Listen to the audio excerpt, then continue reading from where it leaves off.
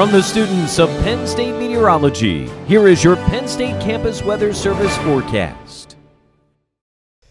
Good Monday evening. I'm student meteorologist Matt Hoenig with your CNET forecast on what is a pretty gloomy Monday evening across much of central Pennsylvania. A milky look to the sky over Beaver Stadium this afternoon, and we're right on the edge of some precipitation. It's just beginning to move in.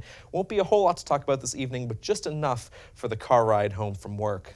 Temperature here in State College, 39 degrees. The weather station here in State College reporting a little bit of light snow falling, and when I checked outside right before the forecast, I saw a little bit of rain, a little bit of sleet pellets, and a little bit of snowflakes, so kind of a mixed bag of precip, and I'll show you why that's happening. We have this area of precip just to our south, and I want you to notice, especially south of State College, look at these pink and blue contours here on the radar. This is indicating some mixed precipitation as well as some snow, so just above our heads, a couple thousand feet up in the sky, it is cold enough where we are getting some snow all the way to ground level here on some of the ridges and mountains to our south, and that's why we're seeing just a little bit of mixed precipitation here in State College.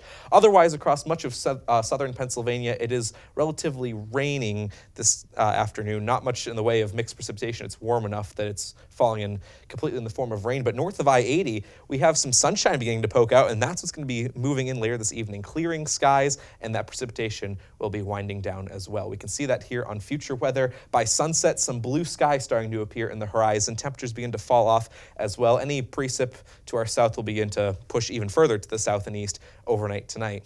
With those clear skies and lighter winds this evening, temperatures will plummet back down to the middle and upper 20s. That's about 5 to 10 degrees below normal for a given March morning this time of year. And tomorrow we make somewhat of a recovery, but these temperatures still pretty chilly when you consider our average high for this time of year in State College is around 52. This is about 10 degrees below normal, and because of this, the northerly winds that we'll be seeing, that's why temperatures will be a little bit cooler than where they should be. We'll see somewhat of a recovery, though, come Wednesday, so that'll be good news for some of us who are wanting to feel some springtime weather. So 44 tomorrow in State College, lots of sunshine and northerly winds keeping those cooler temperatures in here, at least for the day on Tuesday. Then, as I mentioned, as we head into Wednesday, warming up back into the 50s, much closer to normal, lots of sunshine as well. The sun will begin to fade late in the day on Thursday with our next weather system.